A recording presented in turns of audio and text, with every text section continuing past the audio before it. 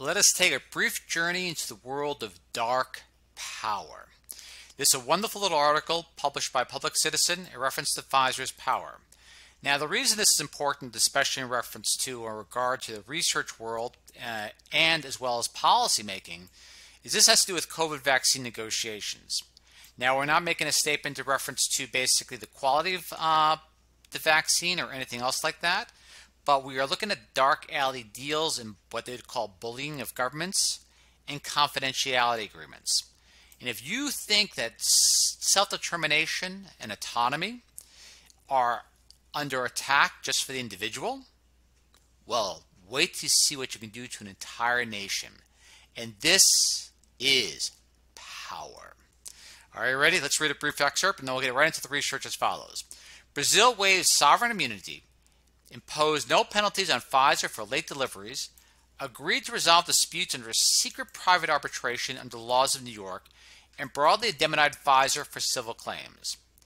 The contract also contains an additional term not included in other Latin American agreements reviewed by Public Citizen. The Brazilian government is prohibited from making any public announcement concerning the existence, subject matter of the terms of the agreement, or commenting on its relationship with Pfizer without prior written consent of the company.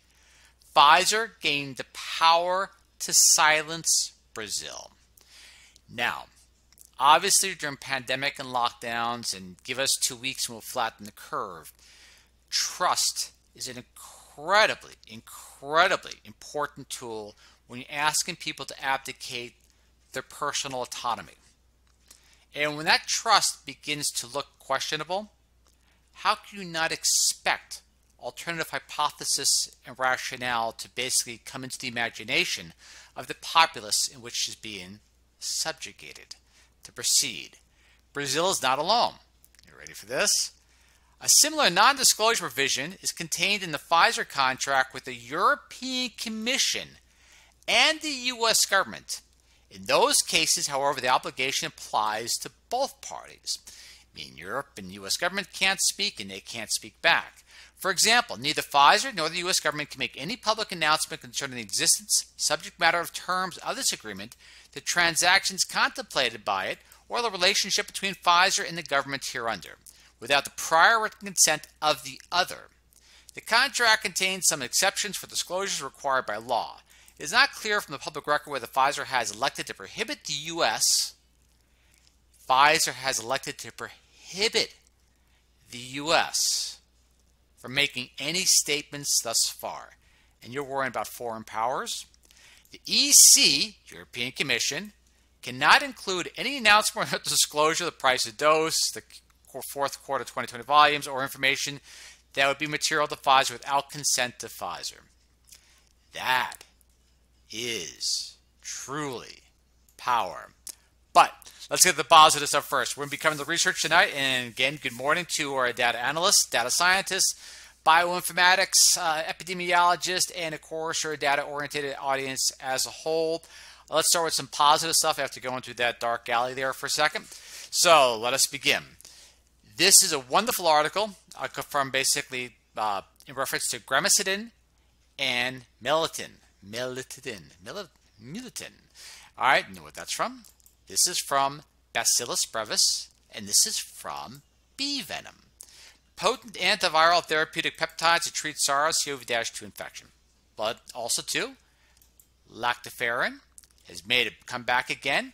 And in this case, in the article we're about to cover here a little bit, it's going to get into basically what is its best way to be applied, especially to the respiratory tract, mucosal lining, and so on and so forth. Then we're going to be looking at an incredible, now keep in mind, this is they call it an oral vaccine. I really would like them to veer away from that term, but when you look at the outcome into the animal model, it is just fascinating. See, it's not about being pro-vaccine or anti-vaccine per se. In fact, if they even changed the name of this oral vaccine and caused it some other prophylactic name as far as inoculation, something along those lines, I guarantee you to get much better traction. But we'll come back to this in a second. Sorry, I digress. How frequent are acute reactions to COVID-19 vaccinations? Now keep in mind, We're looking at the vaccinations, which are the vaccine of the day. What I'm hoping for, as more is revealed and better data collected, that basically vaccines are designed along the RBD, receptor binding domain, as opposed to the spike proteins, so you can deal with better variants. And so, but in the end, medicine is a medicine. Just that the medicines that are out today were the medicines of yesterday, designed for a variant which I don't see out there anymore. Even with flu vaccines, they change the flu vaccine every year based upon what they guess the next variant is going to be.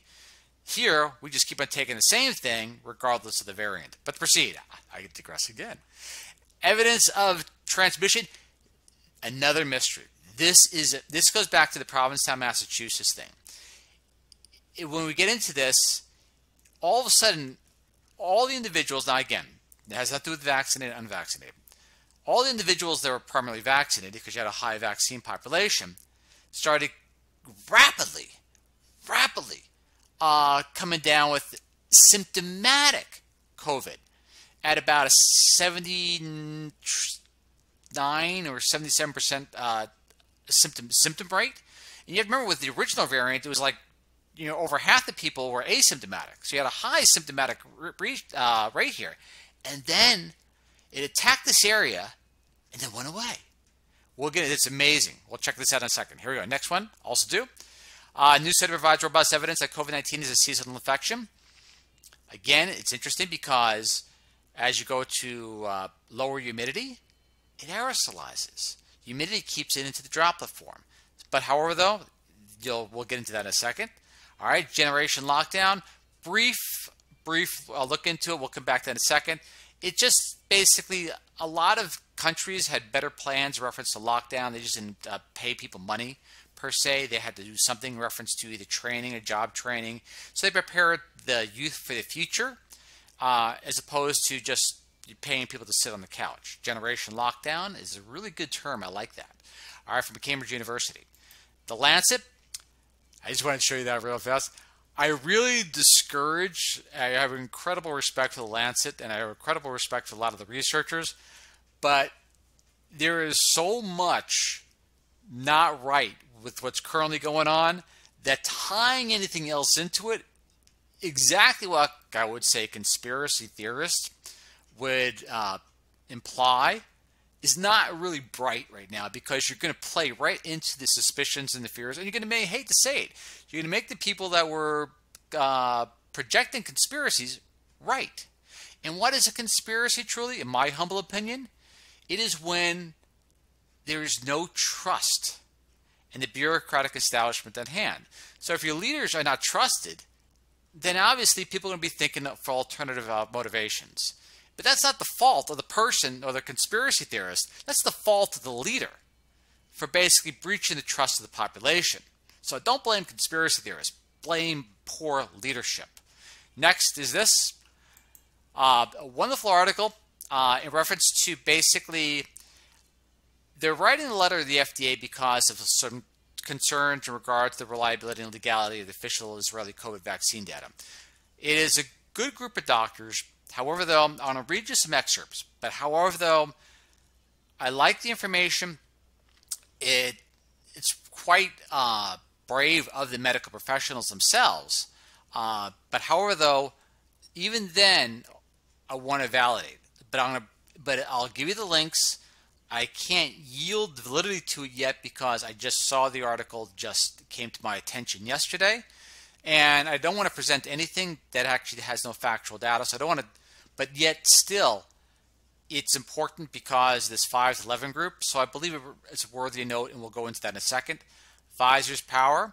I'm going to link you that. I think we read everything that we needed to read in reference to the how incredibly powerful Pfizer is. I mean, again, you take the autonomy away from a country or the sovereignty, that's pretty powerful, or pretty weak of the countries for basically, caving in so rapidly.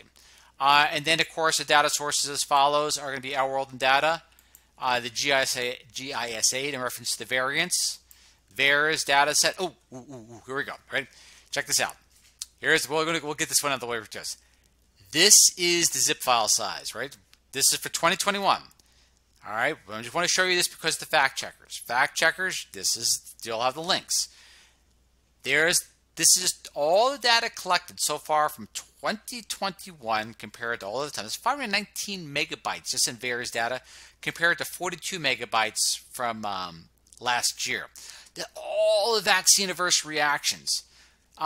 So when people say this is the safest thing that's out there, I don't know, but right now from the overwhelming, we'll just call it circumstantial evidence, there's obviously questions of what's going on because the wording that's being presented in the public venue is not matching the amount of data being collected unless a large segment of that data is incorrect. So with that in mind, let's go into the VAERS disclaimer.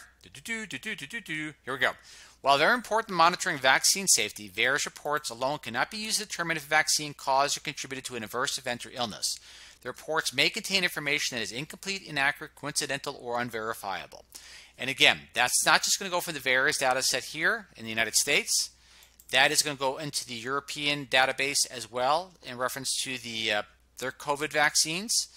And yes, EUDRAVIGILANCE is, I always have a hard time turning those two words, EUDRAVIGILANCE is back up, and their data is fine, but the mortality report to EUDRAVIGILANCE went up again unexpectedly to over 16,000 when it was 12,000 last week. It bounces up and down. I have no clue why that's happening in the data. But yeah, but regardless of that, that disclaimer goes to the European database as well. And then we'll cover our data a little bit later on. Oh, as I promised, here goes. First, real fast, remember that zip file size? 142. All right, so keep in mind, for those not familiar, this is what we have here. We are looking at from 1990 to 2020. If you take all the adverse event reports for the past 30 years, it basically is a 123 megabyte zip file, per se. So we're using the zip file for the convenience of comparison. If you take all of the data just from January 1st of 2021 to today, October 23rd, we're looking at 142.19 megabytes. That is 20 megabytes larger than the prior 30 years combined, and as of today is also 16% larger than the 30 years prior combined. That's food for thought. All right, so let's get right into the research as follows. All right, Gramicidin and Militin. All right, in this study, now keep in mind, this is an in vitro study. Now, the important thing to keep in mind, when you have an in vitro study in reference to SARS-CoV-2, whatever it is, you can throw chlorine into the, into a petri dish, and whatever is there, you probably most often you'll wipe it out. But the trick is you have to have things which are healthy that's not going to be cytotoxic. And so with Bacillus brevis and bee venom, this is what these are. These extracts from Gramicidin S and Militin. I want to say melatonin, but it's Militin. Either agree with no or very less cytotoxicity. So the Bacillus brevis, many may be familiar with probiotics, Acidophilus, and bee venom, obviously many are familiar with that as well. And let's just get into the reading. In this study, we described the anti-SARS-CoV-2 activity of Gramicidin. They worded it properly, so they didn't say kill or eliminate. Activity of Gramicidin S and Militin peptides obtained from Bacillus brevis and bee venom, respectively. Vitro. Vitro is not a living animal, so these have to be brought into the tests have to progress into either animals or people. So, both peptides treated to the SARS-CoV-2 infected viral cells showed viral clearance from 12 hours onward with a maximal clearance after 24 hours post-infection. You ready for this? Check this out. This is just freaking amazing. Now, because the words here don't express what it actually shows in the chart. Let's look at the chart. let's see, da da da da da da da. Here, load, load, load. Check this out, da da da da da da da da da. And going down, down, down, down, down, down, down, down, down, down, down, down, past all the people, contributors, so on and so forth. That's not the one. Cell survival. Again, we're looking at cytotoxicity, so don't pay attention to that one. Check this one. Here it goes. Ready? All right. This one right here, let's make it a little bigger. Ready? Just in case it has rendered to 4K by then. And plus, it's that impressive. Remedisver. I can never say that properly. Remedisver. All right. Let's check this out. They compared that as part of the control. That's percent viral reduction. 12 hours. Look at this. The gramicidin, imilatin. Look at how much reduced it after 12 hours compared to Remedisver. All right there. See that? Amazing. 12 hours. Now ready to check this out. All right. This gets a little bit better, but this is gramicidin. Look at that after 24 hours. That's freaking amazing. But yet it really played it down in the abstract. But look at that. And that's from just Bacillus brevis extract and bee venom extract. And so that is just, or I shouldn't say militants actually, they consider it the toxic element of bee venom that causes the inflammation. But bee venom has been used in medicine for quite some time, so it's kind of interesting. But yeah, that is amazing. And again, that is, if we look right here, that's figure 3. So those that want to link to this later on, and you can go down the entire list, and it gives you an incredible, detailed effect of every aspect or looking at the elements of those aspects of why it works so well. And that's just stuff that hangs around. That's not going to be as harmful as other things, per se, Remedisver. All right, and so that's what it is. But let's hear it. Figure 3. Figure 3. The gramicidin and militin were tested along with Remedisver. And that's what the article is. And so it's just amazing. And of course, I'll have the links for this as well. And I wonder if there was one other aspect here I wanted to bring to your attention. Let's see. That's the peptides being used. Yeah, so basically they got some great discoveries in this little article. And again, the weird part about it is, if you look at it, here, let's see. We saw that. It's interesting. In the case of HIV drugs, specifically the virus, have been effective to treat disease. How are development of therapeutic antivirals in short span? Well, you get the idea. I want to read a little bit more into that a little bit around, maybe in something I missed in the first aspect of it. But yeah, and if you look at the abstract, we go to the very top again. Let's see right there. It tells you what they're doing, what it's attacking, the whole breakdown of what it is, and then as well as that, just in the abstract, it's like anticlimactic compared to the actual outcome of the research study itself. But I will have the links there for as well. And here we go.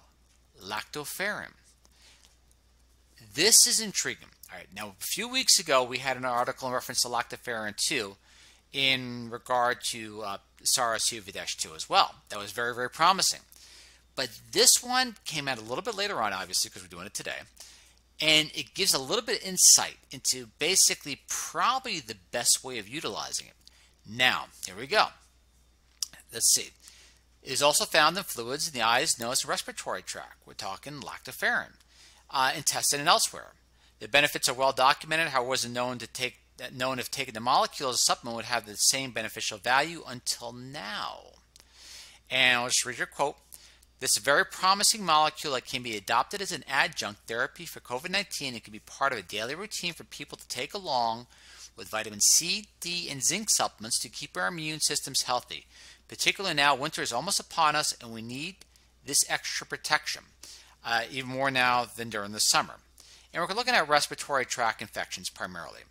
And so if you look at this right there, that's what we want to shoot for. But however, though, this insight presented to here, which actually is great.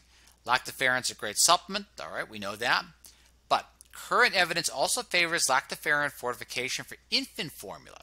It won't be long until parents should be able to find lactoferrin fortified infant formulas readily available on the shelves. That'd be kind of cool, but that's not what we're looking for. Here we go. Moreover, supplements available in the form of orodispersible tablets dissolved slowly in the mouth. So keep in mind,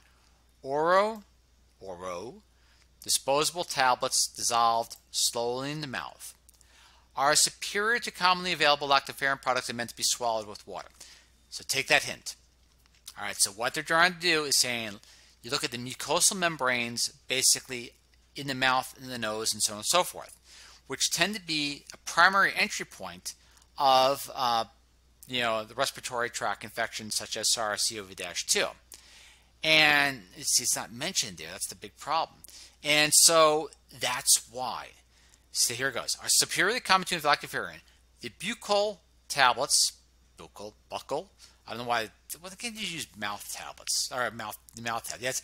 That's a new thing. All right, the mouth tablets not only increase the mucosal concentration of lactoferrin, but also help the absorption and avoids the deterioration by the stomach acid. It says it's a very promising molecule and can be adopted as an adjunct therapy for COVID-19. And we reiterate this quote. And it can be part of a daily routine for people taking along with C, D, zinc, and supplements to keep our immune system healthy. Particularly now as winter months, we just read that. All right, but you get the idea. And but if you look at it, the trick is, let's see if I can see right here. Lactoferrin is one of the key modulator substances found naturally in body fluids, such as saliva. Went through that. The antibacterial, antifungal, viral properties of lactoferrin also protect a role against respiratory tract infections. The present meta-analysis aims to elucidate the association of lactoferrin administration and reducing the respiratory tract infections by systematically reviewing the data in randomized controlled trials. All right. Overall, 2 studies demonstrate a high risk of bias. The meta-analysis revealed a significant reduced odds of developing respiratory infections with the use of lactoferrin relative controls, with sufficient evidence against the hypothesis of no significant difference at the current sample, the alternative hypothesis. All right, so here we go. Conclusions. The administration of lactoferrin shows promising efficacy in reducing the risk of respiratory tract infections. Current evidence also favors lactoferrin fortification in infant formula. Lactoferrin may also have a beneficial role in managing symptoms and recovery of patients suffering from respiratory tract infections. It may have potential for its use as adjunct to COVID-19. However, this warrants further investigation evidence from large, well-designed, randomized controlled trials. So it's actually kind of cool. Now, keep in mind, we're looking at the mucosal levels, areas of the mouth and the nose. Major entry points of SARS-CoV-2. That's going to come to us a little bit later on. We're looking at potentially that oral vaccine, quote unquote, as we proceed. But next, here we go. Boosting SARS-CoV-2 immunity in non-human primates using oral Rhabdoviral vaccine. Rhabdoviral. All right. Now, obviously, this is not necessarily a bad pro-vaccine. In fact, if we called it like an oral medication, because that's really all it is, oral medication, or even said oral inoculation, I don't like this word thing. Medicine is medicine. And, all because someone's called a vaccine, it shouldn't be given special privileges over any other medicine that's a product as well, just because you change a name from that to that. I understand that the difference is inoculation and it's establishing immunity, but vitamin C can do the same thing for a lot of other ailments. You don't have somebody calling vitamin C a vaccine, but somehow we just want to win. We don't want to do what's best for the person. But here we go. However, all currently approved SARS-CoV-2 vaccines are administered via intramuscular injection, which increases the cost and complexity of the vaccination programs, contributes to vaccine hesitancy, and fails, here we go, to stimulate mucosal immunity. Also, protective antibody titers are known to wane, natural infection, and questionable still, such that periodic booster immunity, and there's be boosters and boosters and boosters and boosters from, unless they actually improve the vaccines or look at something different, like therapeutic treatments, this could be never ending. Needed to sustain immunity, particularly in vulnerable individuals, so long as the virus remains endemic, which most likely it is in the human population. Here to develop orally active viral vaccine capable of expressing the immunogenic SARS-CoV-spike glycoprotein oral mucosa. Back to the lactoferrin. Why is those buccal mouth tablets so important when dissolved in the mouth and the mucosal as opposed to basically just swallowing it? That's part of the reason. We exploited the known tropism of vesicular stomatitis virus VSV. All right, here we go. Oh, and it's midnight, so I have the right to speak like this. So here we go. And let's go down. This is where it gets interesting. Importantly, there was no infectious virus recovered. This is after they gave the oral medicine. There's that word again. Buccal mucosa. Now here we go back again. I like how it all just plays a role. Buccal tablets. You see how it all connects? There it is. That's back. All right. Importantly, there was no infections. The virus recovered from the saliva, buccal swabs from this animal, nor from any body fluids collected from any of the experimental animals. Serum, mouth, nasal. Yeah, that had to be pleasant at any time point. That is incredibly promising. And so, again, there are great different treatments no matter what you call them that are out there. You just got to get past, whatever this is. All right, but here we go. And so, but look at this. Let's go a little further. Compared to currently approved mRNA and adenoviral vaccines, which are administered by intramuscular injection, mucosal vaccination, buccal, mouth, oral, we got that down, may offer more reliable and durable defense against SARS-CoV-2 infection. Mucosal surfaces in the nose and mouth provide the primary portal of entry for respiratory pathogens such as SARS-CoV-2 and are best protected by secretory polymeric immunoglobulin A in mucus and saliva. Back to why the lactoferrin works best when dissolved slowly in the mouth. To proceed. One ties in with the other, but you can see they're both targeting the same thing, so you have some sort of confirmation there. All right, here we go. Proceed. Secretory polymeric immunoglobulin A is efficiently induced by mucosal vaccines, we'll just call it a tablet, chewable tablet, because they interact directly with mucosal-associated lymphoid tissue such as the lingual and palatine tonsils, which encircle the posterior outlet of the oral cavity. Oral mucosal vaccination, we'll just call it medicine, may also overcome some of the logistical drawbacks of injectable vaccines, such as limited availability and high cost of vials, needles, syringes, and trained personnel, and the high prevalence of needle phobia in pre-adolescents, adolescents, and college students. Never mind SERVA. Comparing to intranasal vaccine, we know, I'm not going to mention any flu vaccines, which are intranasal, but you know they're coming out there. Delivery has been successfully developed for influenza prevention. Oral delivery may be a preferred approach to avoid the risks and costs of live virus aerosolization, and central nervous system exposure associated with managed delivery.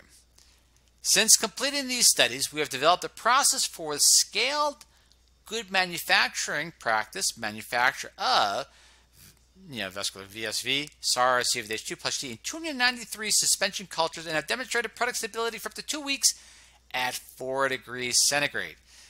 So for those familiar with dealing with the current line of mRNA vaccines in temperature applications and temperature stability and temperature being really cold, yeah, this can be delivered in a large section of the globe fairly readily, easily, and maybe we call it something besides a vaccine. Is some other prophylactic? I think it'd be kind of cool, and it'd be kind of neat. All right, then next one. Here we go. Ba-ba-bam. How acute? This is why this is so small. Hang on, make this bigger. Here we go. All right. We all know about the vaccine reactions with the current selection of menu items presented to our population. But this is getting silly. And the reason being is, again, it's when what people are having to endure with mandates and so on and so forth, and a lot of pundits on TV, which I don't think know what's going on in the real world as far as data is concerned. And let's get into it, and you be the judge. Links will be there as well. How frequent are acute reactions to COVID-19 vaccination and who is at risk? I like this article primarily because every article that represents anything in reference to a vaccine that's about to say something negative has to do this huge virtue, which literally is called the virtue signal, saying, please don't hurt me, I really like vaccines, but I'm about to present you some really disturbing data. This one didn't. So it didn't give you the giant virtue signal of please don't hurt me. They just said, here's your data, you do with whatever you want. And this is kind of interesting. Here we go. A substantial portion of COVID-19 vaccine recipients reported having anxiety. These are the people which are getting it before the trial. Depression and insomnia and trouble sleeping, which is quite intriguing. And if you look at the data, for example, here, that's a lot of people. So I don't know if that's what the normal rate is in society, but if we're in a society where about 39 to 40% of people are either anxious or depressed, maybe something's not wrong with the people. Maybe something's wrong with the society. But let's keep on going. Vaccine side effects. Most common COVID-19 vaccine recipients, 92%, reported having at least one side effect at the first or second dose, with a median of 3 side effects, ranging from 3 to 4 across vaccine manufacturers. All right, now that's not the. Then of course, like this, you can't make this one larger, but that's not the worst of it. The worst of it is this. All these employers and trying to force people to get vaccinated. This is why a lot of athletes are reluctant, especially during season, to get vaccinated. You're about to discover why. But here we go, ready? And not vaccine, you have a right to be hesitant if once you recognize what some of these reactions are. Now, whether people have them or not, in the beginning they said, well, if you have a reaction to the vaccine that just shows it's working, yeah, well, get to experience this now over 6 months. I think there's something maniacal about that. But to proceed. All right. Here we go. Similarly difficult with this is what disturbed me. Those who received 2-dose regimen reported more side effects at the second dose than the first. With a median of 3 side effects, we got that. More like the second dose of the mRNA vaccine, the first dose of the vaccine, so forth. All right, that's our prelude. Similarly, difficulty with self-care. This really bugs me. Was reported more frequently after the second dose than the first dose for the mRNA vaccines. 36% to 25% for the second dose of Moderna and Pfizer respectively. Then the first doses, 17 and 11% for Moderna. Of those receiving the JJ&J, 27.2 reported trouble with self-care after the single dose. Now, let's look at this. Because this is really kind of like, huh? All right, so here we go. Missed work due to trouble with self-care due to side effects. All right. Trouble with self-care due to side effects. Here we are right there. Hospitalized post-vaccination. No, not a lot. But, so we're talking self-care. All right. Trouble with self-care due to side effects, yes or no? 11%. This is the first dose. Oops, went the wrong way. Here we go back. Now I'm going to go on days of missed work. Let's go back to that. I won't click on it, but you can see. Look at, there's no way for me to click on it with this program, but I'll show you. First dose of Pfizer, trouble with self-care, 11.7%. So you can find that part right underneath hospitalized post-vaccination. 17% with Moderna. Second dose, 25%. Moderna, 36%. And Janssen, we don't see that much anymore. That's self-care. That is just unfathomable to me. You're getting a shot and you have a problem then taking care of yourself, literally. And of course, days missed to work were not that much. But however, though, people still, you're expecting people to do this every 6 months. Eventually what I'll do is run a survival analysis. And the survival analysis is a 1.4 chance of having to seek medical care, 1.8 or 2.3, 1.9. If this is an endemic virus and they don't work on towards better inoculations or more effective vaccinations, and you have to deal with this is the only menu they're going to have to offer. You have a choice between a cheeseburger with cheese on the top of the burger or cheeseburger with cheese on the bottom of the burger. You know, that's the two choices we're going to have. That's not a problem with science. It's a problem with monotony. All right, but let's go back to the article itself. All right, swollen lymph nodes, injection site reactions, we all know that. Nearly 1/3 of vaccine recipients report having trouble taking care of themselves with activities such as bathing and dressing due to vaccination side effects. But only 6% having a lot of trouble. The second dose of both mRNA vaccine, 25 and 36, were associated with greater trouble with self-care than the first doses, obviously. Those who received Moderna, we know that. Those employed, we know that too. But that is just incredible. That's a lot to ask of your population. And let's see if there's anything else down here maybe of interest. Nah, that's basically it. So that's a biggie when you have issues with reference to self-care.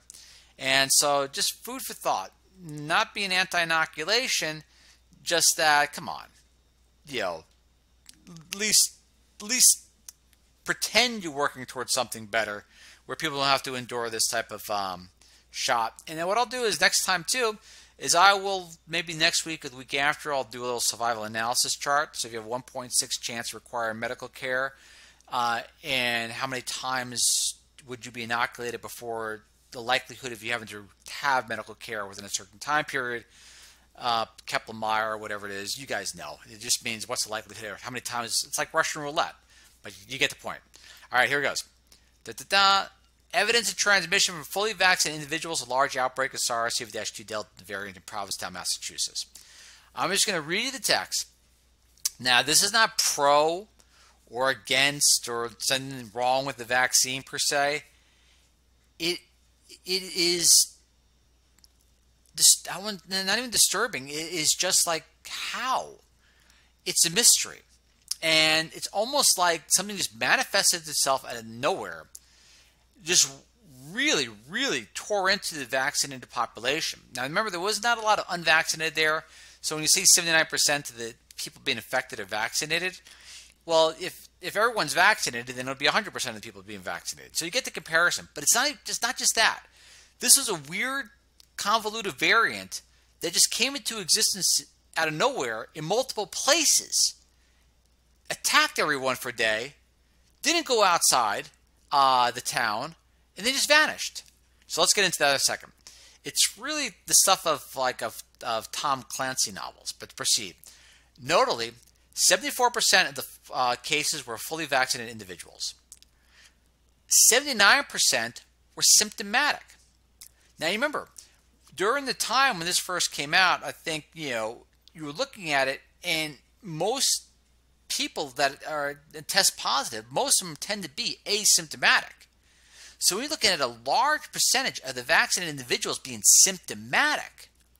That just blew the entire argument out of the window for the CDC, saying, well, you can still test positive, but you won't get symptoms. And then, of course, it was a slippery slope. First, it was you wouldn't get ill, then you wouldn't, first you wouldn't get the virus, then you wouldn't get ill, then you wouldn't get seriously ill, then you wouldn't die. So you could see they keep on changing the goalposts each time. It just means they really don't have a solid clue what's going on, and they're making the best guess that they believe they're making with internal biases. But proceed forward. But that's what it is. So they went from 0 cases in then 14 days to 456 cases per 100,000 within that peak. That was an amazing, amazing growth. Now here's where it gets interesting. Check this out. A striking feature of the dominant cluster was 158 identical consensus genomes, 41% of the outbreak-associated genomes in the cluster at the root of the cluster. This pattern, many identical viral genomes within a short time, usually indicates a rapid spread from a single individual, and is a signature of a super spreader or super spreading event. Public health investigation and outbreak, however, revealed no evidence for a single exposure site widely shared among the cases. Instead, the genomic and epidemiological data taken together suggest that the super spreading the same viral sequence occurred at multiple locations. Then they give a few hypotheses in reference to that. Then limiting the spread beyond Provincetown. We investigated to the extent which cases descending from the outbreak contributed to subsequent increase in cases, largely due to Delta in Massachusetts and the U.S. Approximately half the outbreak-associated individuals reported residency in Massachusetts, the remainder visiting from 20 other states. And basically, that was it. It was a similarly analysis show that smaller outbreak clusters had negligible impact on onward spread within the state, not shown. So that was just really, really weird. And then the high confidence of transmission from vaccinated individuals. Of course, that's what shook the CDC up when all the virtue biases, we'll call them, just fell apart. Because they're not being cheerleaders at that point. They're not being scientists. They're being cheerleaders. No one wants to be wrong, and especially when you're impacting so many people, and they all want to have this air of confidence. But yeah, this shook them up, and so that's where it came down to this massive transmission rate. I want to see if there's anything else. Here it goes. Contact tracing, low viral genetic diversity in this outbreak, genomic and epidemiological data combined provide strong support for 21 transmissions from vaccinated individuals and suggestive evidence of a further 9, while genomic data alone provides suggestive evidence for an additional 64. These data suggest that despite high, here it goes, you ready? Check this out. Despite high antibody responses observed for vaccinated individuals from this outbreak, transmission from vaccine breakthrough infections to both vaccinated and unvaccinated individuals was common. And here we go. The size of the Provincetown outbreak, over 1,000 cases, and its rapid early growth demonstrate that in a densely crowded events and indoor conditions, the SARS-CoV-2 Delta variant can cause a large outbreak in even mostly vaccinated population. So, and in the rapid decline of the impact of the outbreak suggested while Delta-driven outbreaks are not eliminated by high vaccination rate, they can be controlled and well-understood public health, whatever, no one was going on at that time. But that was the main thing. And, of course, this article just came out recently. So I want to, see if they still continue the same mantra. First it said the vaccinated individuals, here it is, October 20th, right there, that vaccinated individuals don't, transmit and so on and so forth, or transmit less likely. And we had an article, from Berkeley the other day, or was it UCLA, which stated that they carry the same viral loads regardless. But again, there it is. It was interesting, an article in reference to basically how it rose in different locations almost simultaneously, and then it stayed limited to that area and with minor effect outside that area. All right, but proceed. Here we go. New study provides robust evidence that COVID-19 is a seasonal infection. Important to know because this doesn't appear like it's ever going to end. To proceed, higher transmission rates were associated with lower temperatures and humidity. This is why. The seasonality could contribute importantly to the transmission of SARS-CoV-2 since low humidity conditions have been shown to reduce, let's make this a little bigger, the size of the aerosols and therefore increase airborne transmission of seasonal viruses such as influenza. The seasonality could contribute importantly to transmission of SARS-CoV-2 since low humidity conditions have been shown to reduce the size of the aerosols. Now, you have to read that a few times because what it's meaning is smaller particles mean NPIs, non-pharmaceutical interventions, potentially like distancing and masking and things like that, may not have the intended protective effect as basically stated. Now, keep in mind too, things change. And most of the tests in reference to distancing and masking are in laboratory conditions. And here, especially when it comes to the micron size, once you drop below 5 microns, things get really, really sketchy really, really fast. And so I'd be curious to see someone do an outdoor test and see exactly what a transmissible level of SARS-CoV-2 is with the low micron size. So what they're saying is low humidity, not high humidity. Low humidity basically contributes to the transmission of SARS-CoV-2. Important to note, but the link should be there as follows. Generation lockdown, just a couple of highlights. Experts argue that many countries simply repackaged existing and often already failing policies without the necessary funding or tooling to benefit the under 24-year-olds, which they're hit hard now. A lot of them are just going back to work. It's going to be a whole different ballgame. But what we did is basically just threw money at people. Other countries, though, were a little bit more innovative. And I want to give you an example of that because for policymakers out there, there's still an opportunity to improve things. First you got to admit it's broken, and then you got to make it better. The report suggests that since the pandemic began, more than 1 in 6 young people globally were made redundant or stopped working with severe impacts on their mental health and well-being. Many young people were employed in areas worst hit by the pandemic. All right, proceed. And this gives you an idea what some of the other countries did. These include South Korea's one-off cash transfers, young job seekers, reiterate, and government-backed paid apprentices in Malaysia, while the EU reinforced its youth guarantee scheme, with member states aiming to provide everyone under the age of 30 with education, traineeship, or a job within 4 months of becoming unemployed. I don't know how that worked out, but however, though, that's better than just paying money to sit on the couch for an entire year. You understand?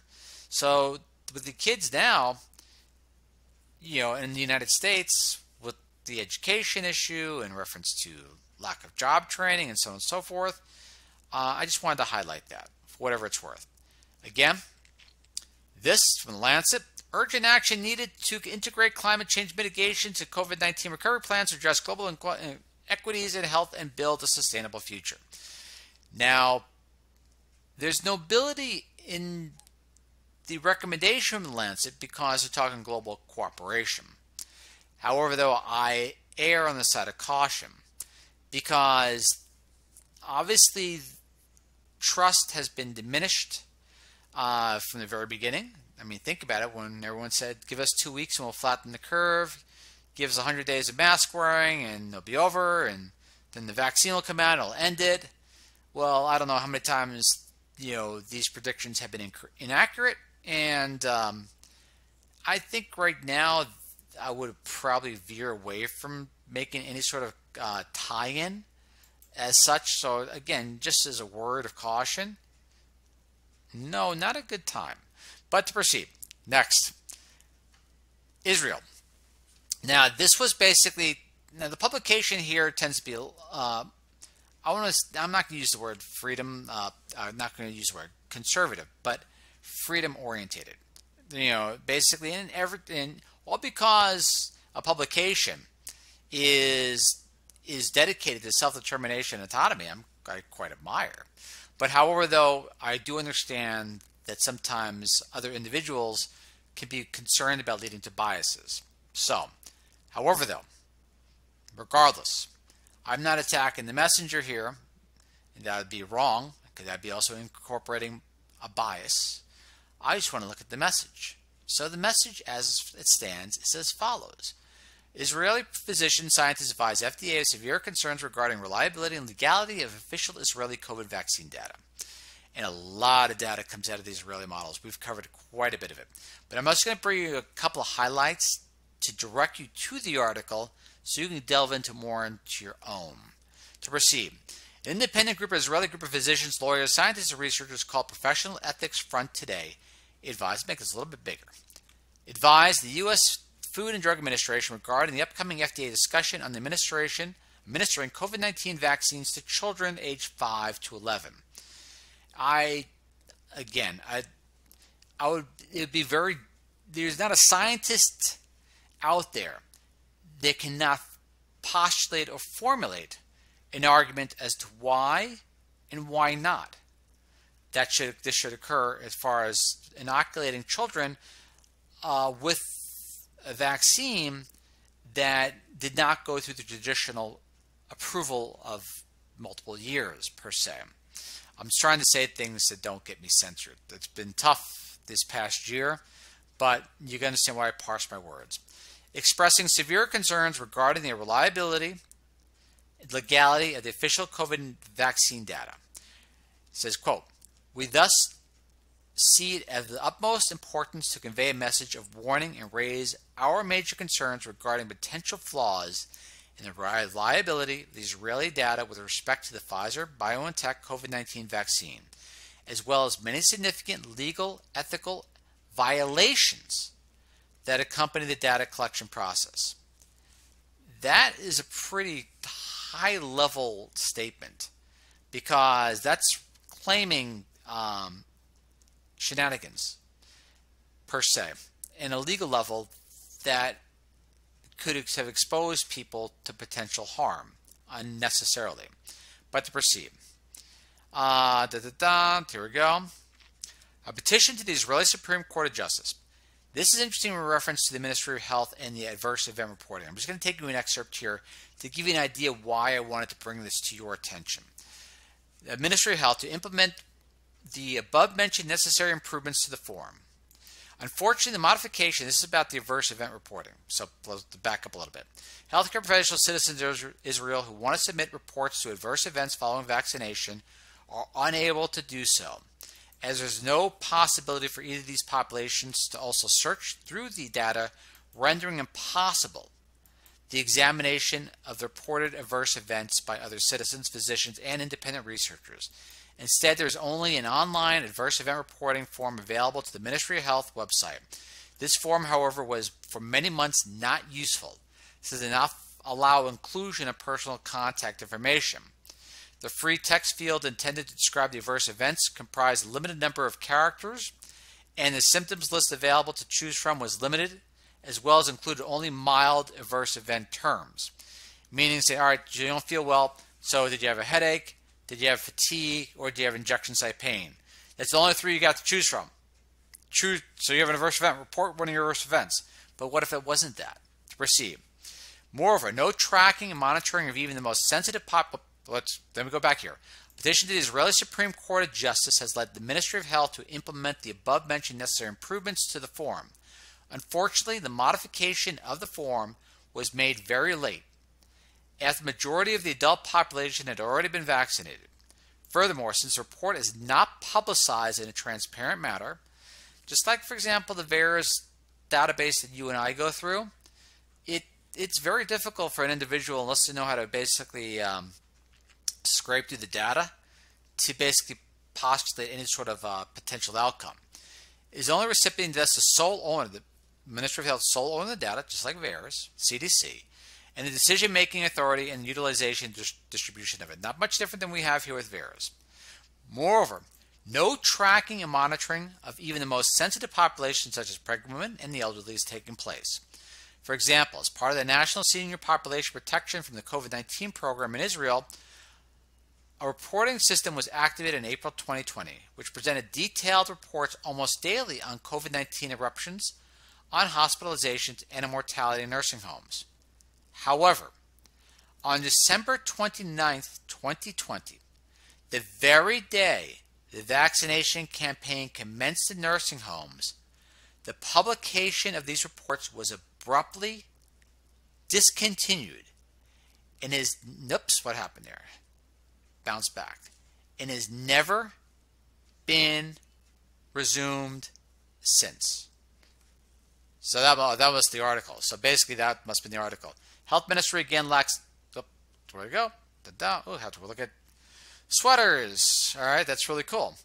But, however, though, the article which we broadly saw before all the pops came, there it is. Health Ministry again lacks elderly morbidity tracker lapse after 4 bridged reports. Interesting. To proceed, back with the other article. So you can see why I wanted to bring this article to your attention, since a lot of the individuals are concerned in reference to data collection. So the Israeli data, how accurate is it? I don't know. Data distortion, violations in the collection process. We can go down the entire line. The medical professionals who have put themselves in the line. Little quote from Leviticus there. They're concerned. And so I want to have the link at least to you as well. And so you can review the information on your own and see if it is valid. All right. And then what we did, ironically, Boom, here we go.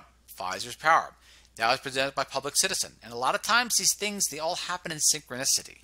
And so something's there, it looks like. Something's there that is making us as a population go, that doesn't seem right. And something seems a little off.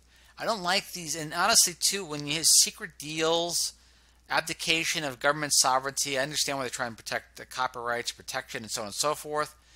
But, you know, the FDA approving certain things without having full disclosure on the information, you know, it's, again, I don't have to spell it out. But now let's get right into the data as follows. So before beginning it, I want to go back to the VAERS data list right here as a disclaimer. Very important. These are reports to the VAERS data system. Reports to. The CDC has to be the one to validate which reports are accurate and not accurate. And there's a lot. And so, I mean, again, we're looking at what? Imagine, I'll put this in perspective for you. Think about this. You have CDC personnel. And if I took all the data from 1990 to 2020 and I dropped it on one of the CDC administrator's desk and said, hey, can you go through this data over the past 30 years and see if you notice any patterns, so on and so forth? They'll say, yeah, give me an office of 100 people and we'll start going through the data over 30 years. So here's the problem. When the data collected since January 1st to now is greater than the prior 30 years, whom is being authorized, or I should say, whom has a responsibility of going through all that data? And are they going through that data? I'd be really curious because I haven't heard anything from anywhere. Because whoever's got to go through all this data, over 30 years worth of data, and you have to almost do it in real time? Seriously? Well, again, let's get back to here. Let's see. And let's see if there's anything else here of interest. Not a particular, I don't think I have here. Nah, nothing there. But here we go. Let's go to VAERS first. Again, remember what we look at as far as disclaimers. Come on, VAERS, pop up. All right. So we're looking at 624,234 reports to VAERS since January 1st, I think until October 19th. And I have October 23rd here. There's our vaccine reaction reports. All right. Reactions by age. As you can see, a nice little bell curve there. Reported COVID vaccine related deaths to VAERS. Now it's 7,832. Again, I want to emphasize, requires verification. All right. Scrolling down, scrolling down, scrolling down. And I'll get these charts better organized. But see, the problem is the whole dynamic keeps on changing. You want to read some of the charts right here. Again, because people don't recognize what I read on a daily basis is pretty sad. He developed a chest discomfort. He thought it was, oops, where we go here? And, you know, chest discomfort, he thought it was indigestion. Treated as such. When he got no relief, he went to the emergency room. Illness complications, so on and so forth. This is the myocarditis. You read articles like this continuously. Resuscitation unsuccessful. These are not people just randomly throwing things out there as far as reports. These are pretty serious reports. That's why I want to know who is filtering through these reports, trying to find out the validity. Found deceased. It's like, it's like real. This is the ones reference to myocarditis.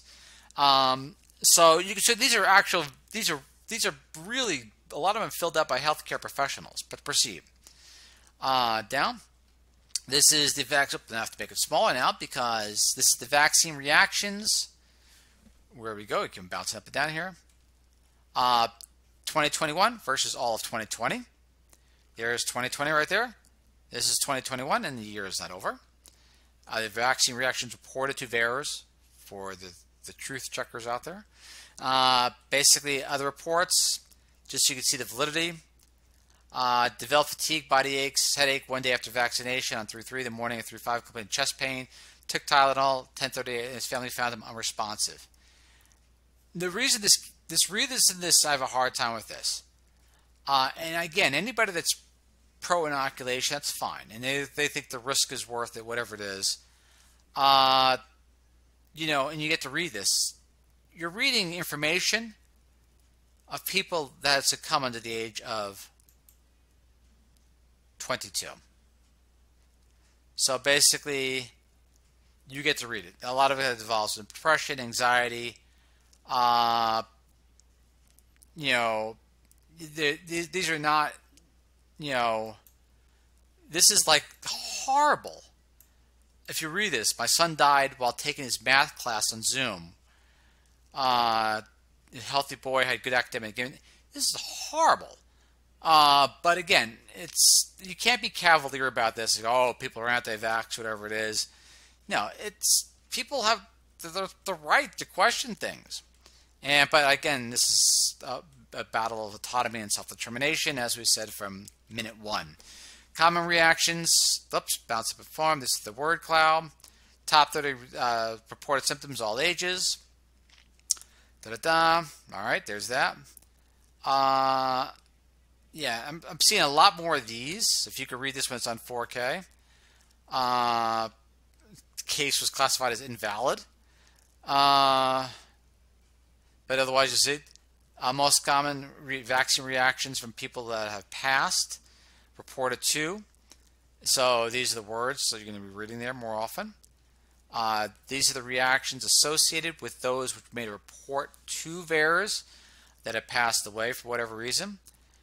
A lot of, again, as we said last week, a lot of the COVID-19 seems to be breakthrough cases in the mortality. So again, it's really tough to delineate, but to proceed. Reactions by age. Seeing some things there, which is it must be through lactation and stuff like that, but I'm seeing younger and younger now for whatever reason being inoculated, which this is really unusual because I thought it wasn't approved between the ages of 5 and 11. So I don't know why I'm seeing these pop up right now in the in those younger age groups. Proceed. Lots of reports, big deal. Children, most often the reactions that are written in the reports that are submitted to VAERS. And let's see. Top reported symptoms in children reported to VAERS.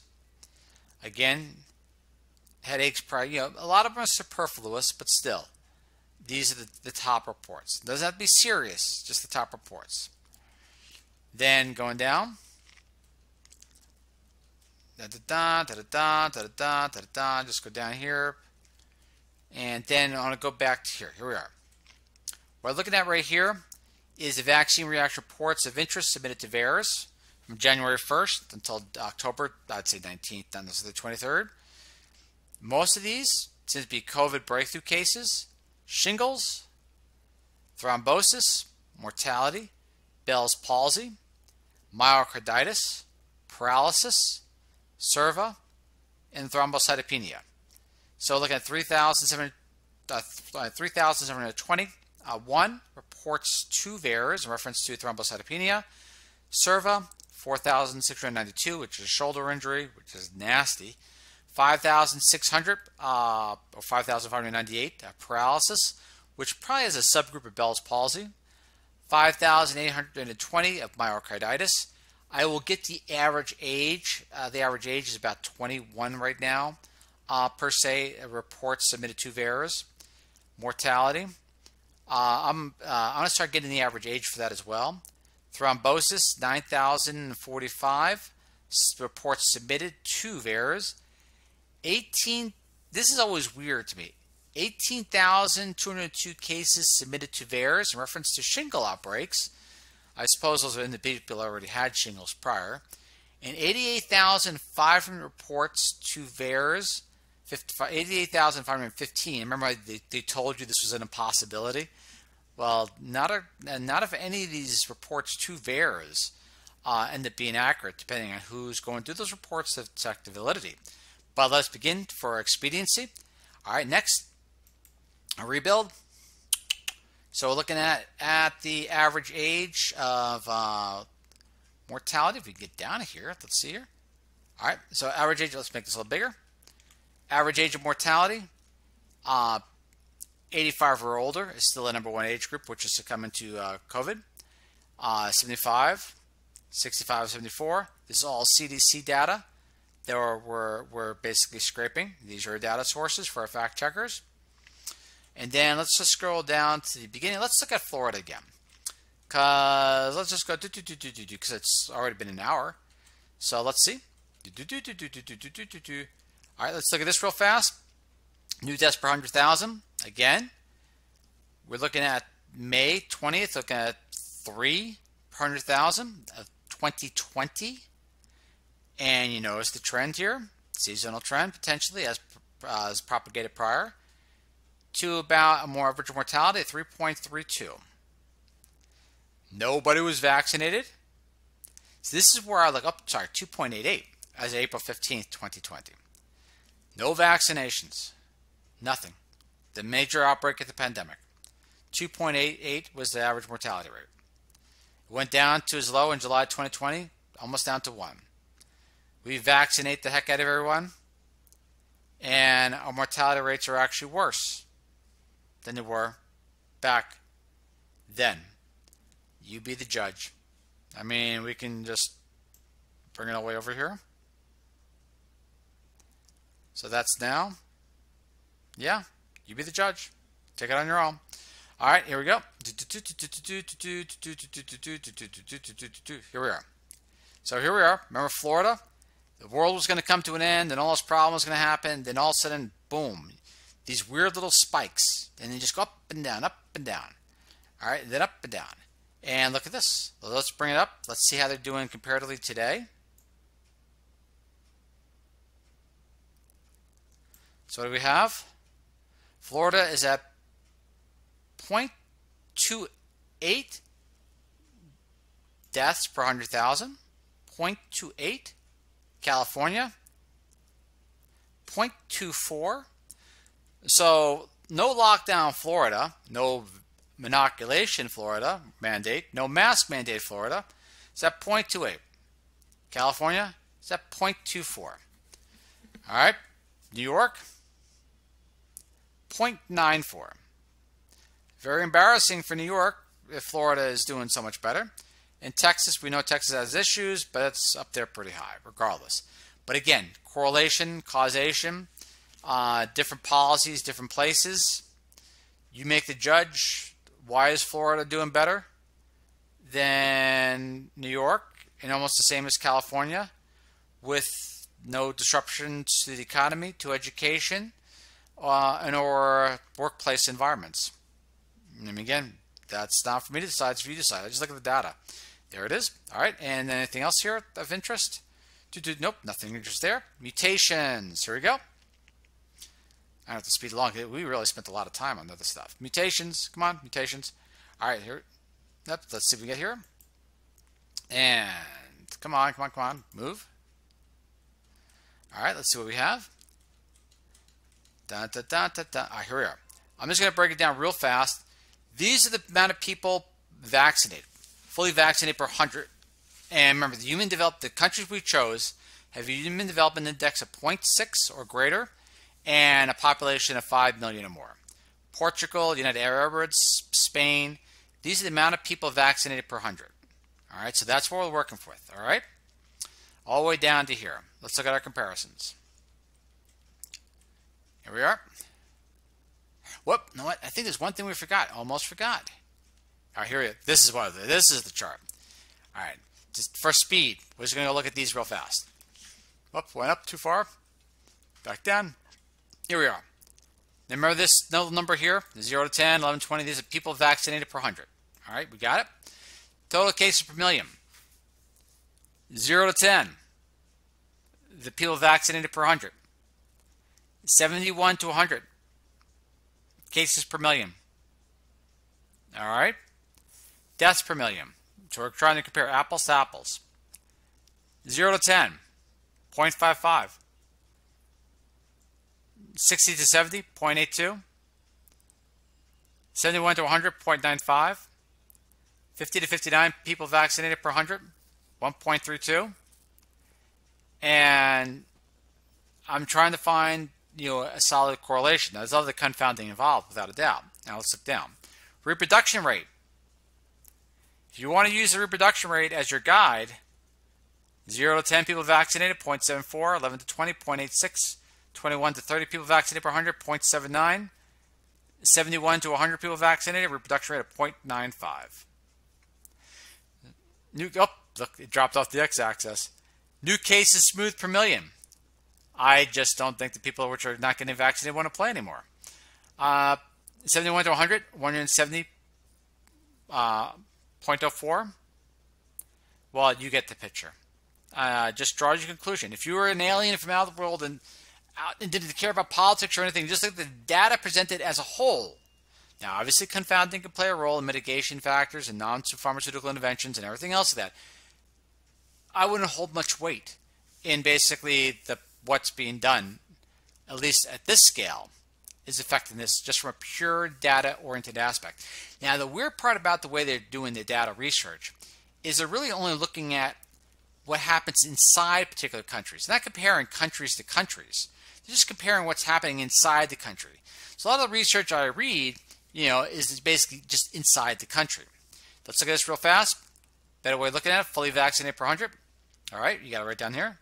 And there's Kenya, all the way up to Portugal, as we looked at the chart before. All right, total deaths per million. You see any comparison? Reproduction rate. I mean, just tell me when you see a pattern. All right, you see anything unusual? I don't know, Pakistan must be going negative on the reproduction rate, but still. Fully vaccinated per 100.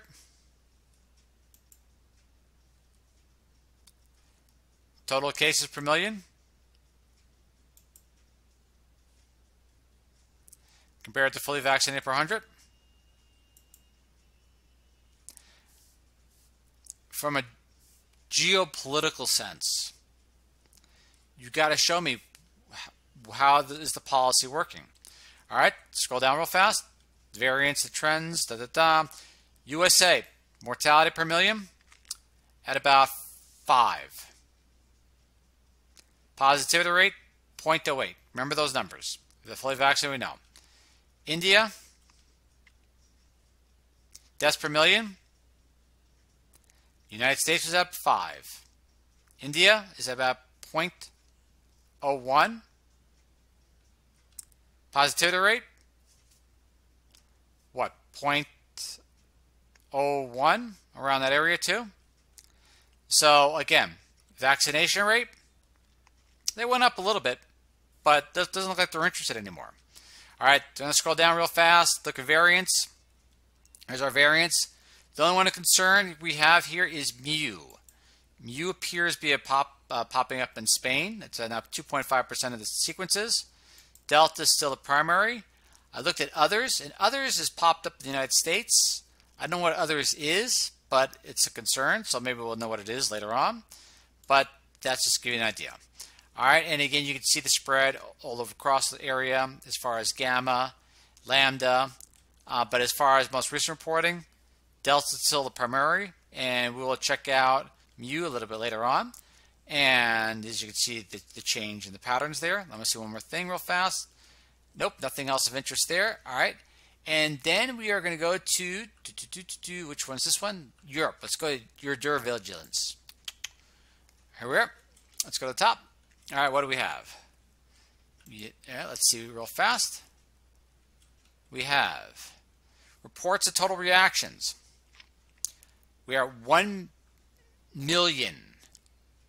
Let's make that bigger. 1 million. Let's see, 70,631. All right, you can see the reactions from each one. That's from your EUDRAVIGILANCE site right off the bat. There's reactions reported to EUDRAVIGILANCE. Let's clarify that. All right, of those, we have 516,040 serious events reported to EUDRAVIGILANCE that require hospitalization. So that's what a serious report is defined in Europe, is that requires hospitalization. 516,040. The most common occurrences, obviously, 16,045 mortality, has the cases reported to the EUDRAVIGILANCE, that is a fatal designation. Most common, that's your word cloud, most common thing. And we'll just go down here because it'll be easier and for expediency. Here we are. Arthralgia, joint pains, chills, headaches, fatigue. You go down the line all the way throughout as far as you see the Bell's palsy popping up there as too. Decreased appetite, malaise. You get the picture. So those are the ones. These are the reports, serious reports that are reported to EUDRAVIGILANCE that require hospitalization or of some sort or the other. It could be a combination of events, but still, there it is per se. Influenza-like illness. You see a lot of them could be like questionable, but you get the point. And then I'm starting to bring up the Twitter, just for web scraping. And what I'm trying to do right now is see if we could figure out later on any interesting aspects that could be popping up. Do a little bit of scraping. Like for example, this one I basically included the words vaccine, reaction, and COVID. And then the information comes up. And just be careful when you guys tweet stuff. I want to give you an example here, briefly, not to bemoan anybody, that everything pops up, and it's real easy to scrape. As far as what is said, what's there, followers, all incredible amounts of information can be scraped. So just be cognizant of that. This is me, as far as my what happens on my site, but still, just be aware. If you post something online, it's there for good, and images and everything. But to proceed, these are the words being pulled out, and then these are the chatter, which I call chatter. And as far as I'm not doing sentiment analysis. What I'm trying to do is find signals that can lead to something else. As far as what words are there, as far as combinations, so on and so forth. This is a very small sampling, but we'll make it bigger as soon as I get this this chart down properly. So with that in mind, let's close this out. All right, here we go. What we cover? Our data. There's the data sources. Backwards. Pfizer. Power. Wow. Israel. Concern. Data collection is they don't believe it's reliable, and they brought it up to the FDA, and they said, hey, stop using us as far as the data collection. Again, needs to be validated, but however, though, interesting article. It's worth a look. The Lancet. Yeah, it's really cool. Let's hang on just a little bit. I understand that they're tying climate to health. I understand the exact reason why, and I understand, but right now, probably not a good idea to combine the two. Generation lockdown. There's some good alternatives there from other countries. Low humidity, higher transmission rates. Something to think about. Evidence of transmission. Provincetown, Massachusetts. Just a good mystery novel. Frequently of how often people can't take care of themselves after being vaccinated. Yeah, I don't have to add anything more to that. Really, really, really cool thing of an oral medication that can really help protect the mucosa from SARS-CoV-2 eventually. Hopefully that brought to human trial, but it's great thinking outside the box. Lactoferrin. Incredible article validating lactoferrin to meta-analysis, and of course, the best way to take it. Buccal. Man, like buccal vaccine, buccal lactoferrin, and mucosal lining is the key element there. And then two, really promising in reference to elements derived from Bacillus brevis and bee venom. Really cool, simple, available, and man, what was it again? It was just like come on, super potent, at least in vitro, meaning not a living organism, and while being relatively safe to human cells, and it kicked butt on traditional medications which are currently being utilized in place, when that's just amazing. Well, that's it for tonight. It's a long night, about I think 1 hour and 19 minutes. But regardless of that, all the links will be there. Please keep in mind 4K will be rendered to. It takes some time, but honestly, Good night. I am humbled if you watched this long. Thank you, thank you, thank you. It'll begin. If you wait till after it's 4K, I'll have it all bookmarked and chaptered so you can easy reference. But sometimes it takes 12 hours. Sometimes it seems like it takes an eternity. Good night, all, and I'll see you all next time. Catch you then. Bye.